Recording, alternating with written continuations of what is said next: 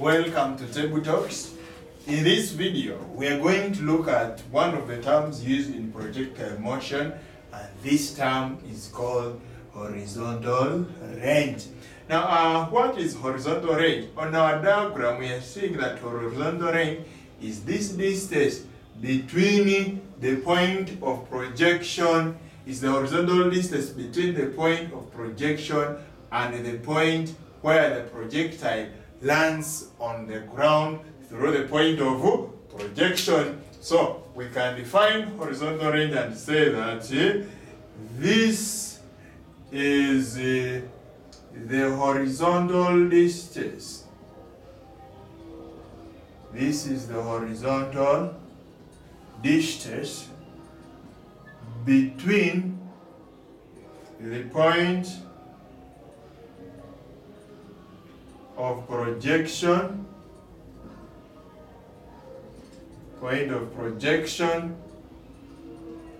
and the point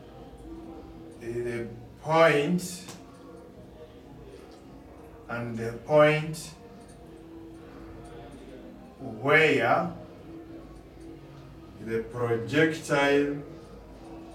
the projectile lands on the ground through the point of projection. Through the point of projection. That is what we call horizontal range. So let us look at the expression for horizontal range.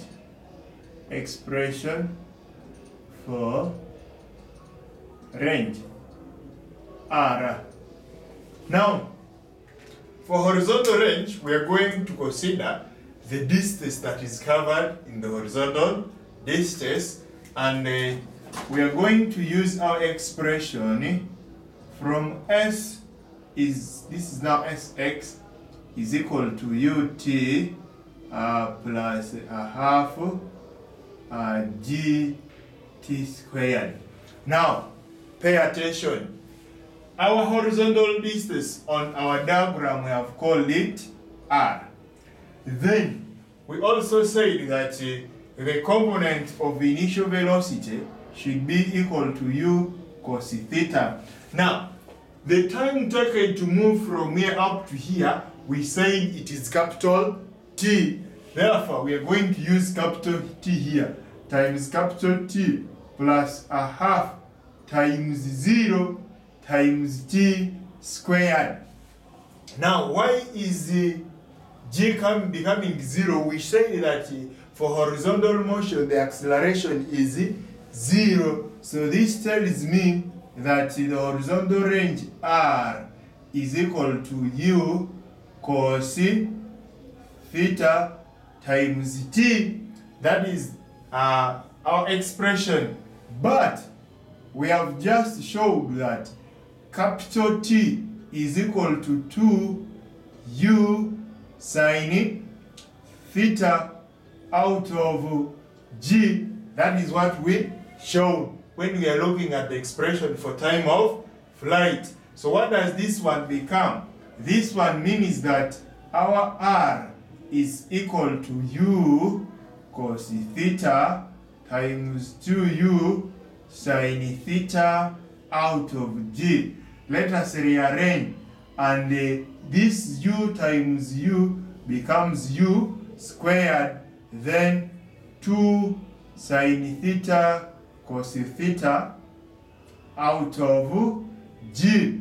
But this is what you should know, that from mathematics or from trigonometry, 2 sin theta cos theta is the same as sine 2 theta.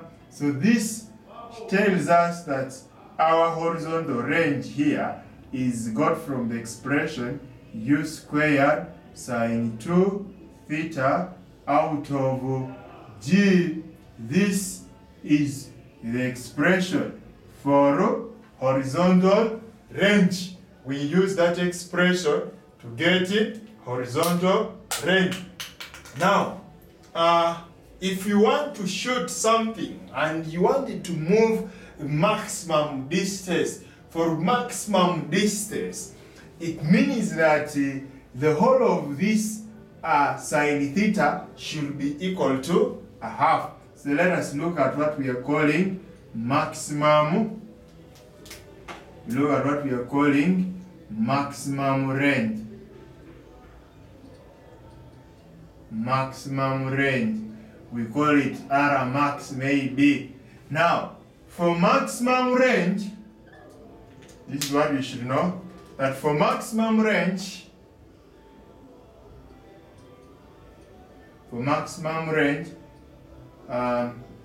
sine 2 theta should be equal to 1, implying that theta should be equal to 45 because sine 90 is 1, and therefore the expression for maximum range R max is equal to U squared out of G. So this tells you that if you want to shoot anything and to cover the biggest horizontal distance as much as possible, you must make sure that the angle of projection is 45.